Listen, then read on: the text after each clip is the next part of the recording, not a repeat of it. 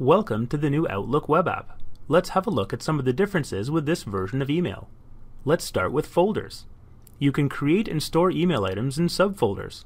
An arrow next to a folder indicates that there are subfolders below. Clicking the arrow expands the folder, displaying the subfolders contained within. Like the old version of Outlook, you can still drag and drop items from your inbox into your subfolders. Now, let's look at the messaging pane.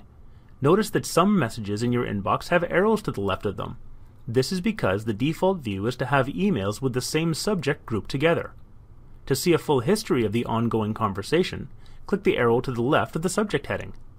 It will expand and show all messages. This is very familiar to users who have used Gmail or have iPhones or iPads. If you prefer to disable this view, simply click the drop-down arrow next to Conversation by Date and select Off from the displayed menu. All of your messages will be displayed separately.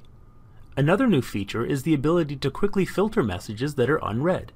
Clicking Unread from the menu bar displays only those messages that have yet to be read. Unread items always have a colored line to their left. To return to the default view, click the All button.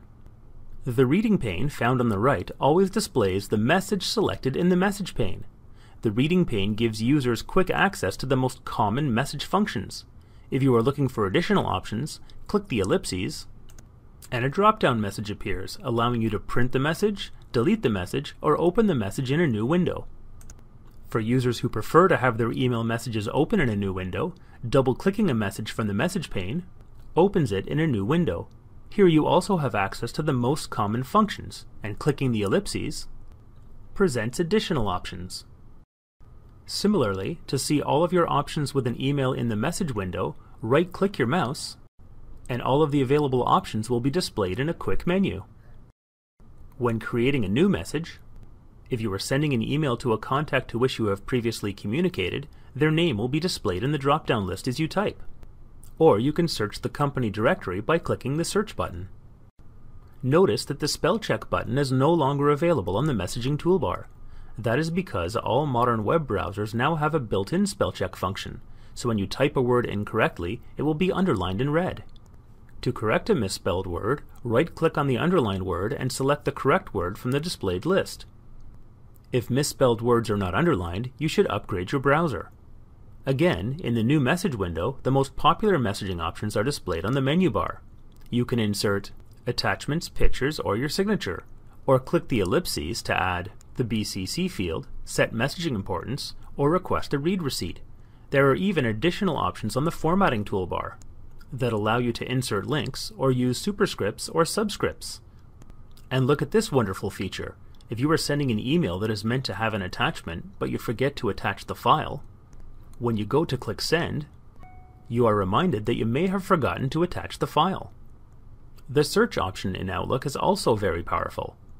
Simply type a search term into the search box, select the scope of your search, and choose whether the search term is a keyword or an individual. All search terms are highlighted in the results area to make it easier to find the items you are looking for. When done, click the X to return to your inbox. A few more things. If you click your name in the top right corner of the screen, you can add or change your profile picture that will be seen by internal Peel employees when they receive an email from you. Additional options can be found by clicking the cog in the top right corner of the screen. Here you can set your out-of-office message, configure display settings, or click options to configure things like your signature or default font type. That's it for now. We hope you enjoy the features and functionality of this new version.